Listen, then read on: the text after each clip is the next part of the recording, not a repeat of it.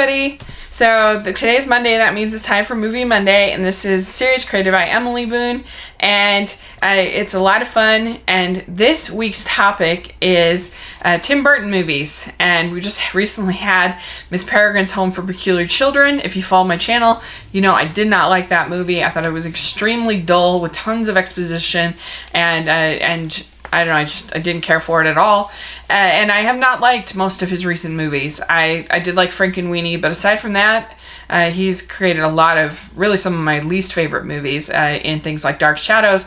I hated his Charlie and the Chocolate Factory. I really don't like his Planet of the Apes movie. There's just a lot of big time stinkers in a row. I'm not a big fan of his Alice in Wonderland, so a lot of films I don't like from Tim Burton. But he did have a long time where I did like his films, and I did like his style. I just feel like he's gotten in kind of a rut adapting these properties for people, and he needs to get back to his original creative storytelling. I also did a post on my blog of how to fix Tim Burton with some things that I wish that he would implement and try to do differently, some advice that if somebody were to ask me what I would do. So I'll put a link down to that blog if you want to check it out. But my number 5 favorite Tim Burton movie is Beetlejuice.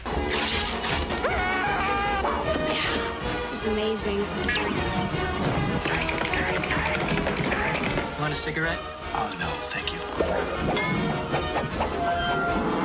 Oh, yeah, here I come, baby. He's guaranteed to put some life Attention, keyboard shoppers. in your afterlife.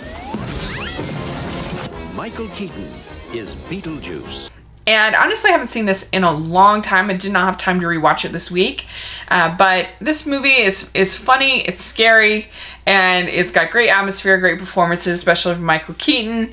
And so, yeah, I'd have to watch it again to see if it really holds up. But in my memory, at least, I felt like that deserved to be number 5. So, number 4 for me is Frankenweenie.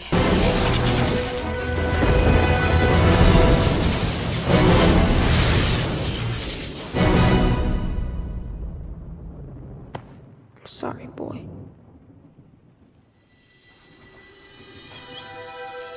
Sparky!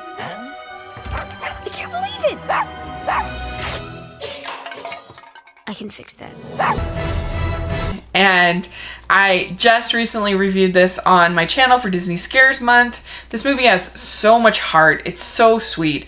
The relation between Victor and his dog, and Sparky, and how much he misses his dog, how sad he is, and the story kind of goes from there. I love the black and white in the animation. I love all the vocal performances. I love the, like I said, just the story and all the heart that it has. And I'm not even a pet owner, and I still just quite love it very much. Number 3 favorite is Edward Scissorhands. Hey, call a doctor. He skewered Kim. Just a scratch. The power of Satan is in him. I can feel it. Drop your weapon. All along, I felt in my gut there was something wrong with him. From Tim Burton comes the most incredible tale of a most unusual character. Edward Scissorhands.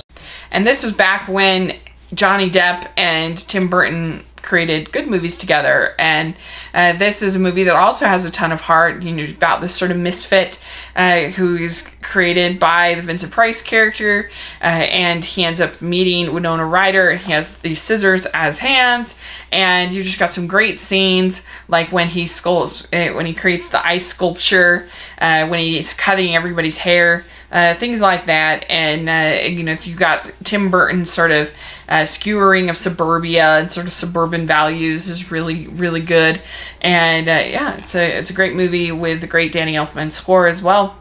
And so then my second favorite Tim Burton movie is Corpse Bride. Corpse Bride instead.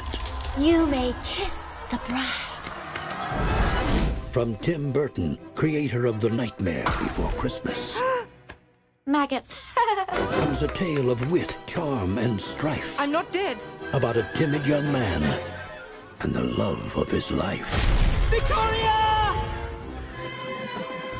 Tim Burton's Corpse Bride. And of course I'm an animation girl, so that's going to be high up on the list. I love the fact that all three of the main characters are all very likable. You're rooting for all three, you like all three, and the animation is just so beautiful, and the songs are so good by Danny Elfman. I love them. I love how you can get character development from Victor just by him playing his suite, the Victor suite, which is beautiful. Number one favorite Tim Burton movie is Ed Wood. Unforgettable filmmaker. We're making another movie. I got the Church of Beverly Hills to put up the cash. How do you get all your friends to get baptized just so you can make a monster movie? And his legacy that will live forever. How do you burn this up? Shake his legs around. Looks like he's killing you. Ah! This is the one.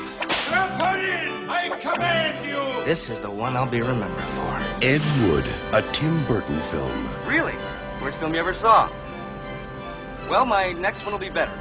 And this is also another one with Johnny Depp, but this is different. He doesn't have like the white makeup and stuff like that. And this is about notoriously bad filmmaker Ed Wood and his sort of life. And I love movies about work, and I love sort of themes about work. And in Ed Wood, you see a person who, people always say, go after your dreams, follow your dreams. But in Ed Wood's case, he's really bad at his dreams, which is kind of interesting. And so should you go after your dreams if you're really bad at it? And he's just so, you have to say yes, because he's so passionate and he's so excited and he's so happy that how can you deny somebody kind of that happiness? And I just love the way that like they show him kind of creating these movies, and Martin Landau is so good as Bela Lugosi. The whole cast is great. Bill Murray's in it. He's wonderful. And you just see him that he would give one take for these shots, and you could see why they're pretty bad. And he's just so enthusiastic that you can't help but just sort of love him and love his passion for what he does, even if it is bad. And so yeah, Ed Wood's my favorite. So those are my 5 favorite Tim Burton movies. What are your 5 favorite? Put in the comment section, what do you think of these 5? And yeah, just participate in the Movie Monday. I think you'll really enjoy it. But thanks so much. Please subscribe to my channel, and I'll talk to you later. Bye!